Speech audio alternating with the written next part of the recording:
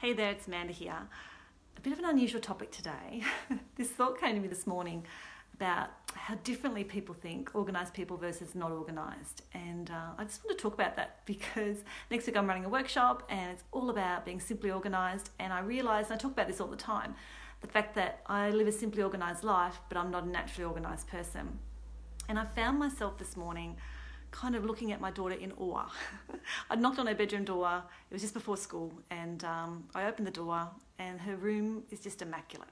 And it blows my mind every time I see it because I don't ask her to do this. I mean, I'd like a tidy bed, I don't ask too much of my kids, but her room is always immaculate. The pillows on her bed are always beautifully displayed, and I just found myself in awe of it and going, you know, she was born naturally organised. I am not. And as a mother and as a person who teaches home organising skills for a living, I find it fascinating how different our personalities are and how differently we can organise. Now, for organised people, it's so natural to them, they feel, from what I can tell, really kind of inspired and have this need to do these things because it makes their world feel comfortable, I guess. For me, that's not the case. A simply organised life is about making my life easier, about having more time to do the fun things. And the mess doesn't bother me. I mean, it gets cleaned up at the end of the day, but I don't fuss about things. And I certainly don't stress about it if it doesn't get done on time. And that's what I've just noticed, I guess, over the years when I've kind of gone into this work, knowing that I'm not naturally organised and that my take on being organised is very different.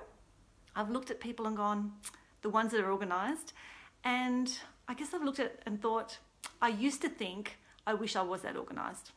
I don't do that anymore because I actually think it's much better to be a little bit disorganised and yet have these simple skills for living a simply organised life because you get to enjoy both sides of the world. You don't have those, oh, I feel uncomfortable because the cushions aren't tidy. Doesn't happen to me. I can't sleep because the kitchen's a mess. Doesn't happen to me. And I live with organised people, so I know that it does. It frustrates them. But when you live a simply organised life, you know that within a couple of minutes, it can all get sorted. That it's not easy to pick up and get on with things if it does get out of control. And there's a joy in that. It's like you can be far more cruisy with life and then just have those simple principles to follow to get back on track rather than feeling overwhelmed and obsessed by the need to have everything tidy all the time, which can be a little bit unhealthy at times. And I've witnessed this in my family. I can see these personalities who have to do these things, otherwise it drives them mad or they get a little bit anxious. I don't have those tendencies, so I'm very grateful for that. And so when I'm looking at my daughter's room this morning, I mean, I'm so blessed to have such a tidy young girl. But at the same time, I'm looking at it and going, okay, we don't need to be obsessive about this. And I try to bring that back a little bit and kind of get her to see that there's more joy in life than just having everything tidy all the time. It's hard work living with someone who's so organised. Now, my other two children are not that way at all. They're very much like me.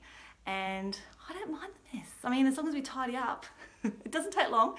That's all okay.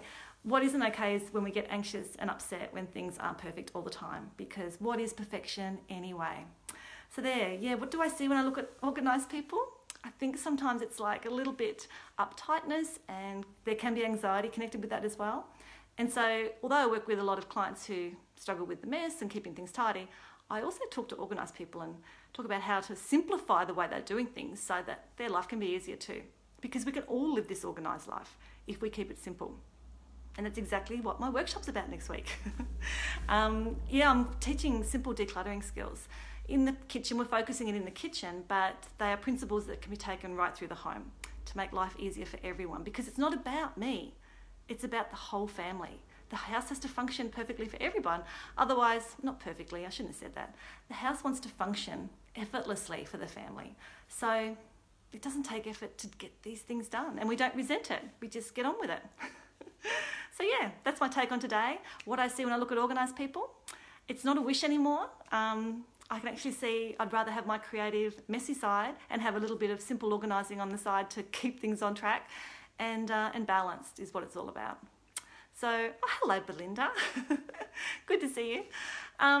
Yeah, I don't know, now I've lost track. So yeah, that's my video for today. I hope you enjoyed it. I'll pop the details of my workshop for next week in the comments below. And yeah, if you've got a take on what you think organising is, pop that in the comments as well.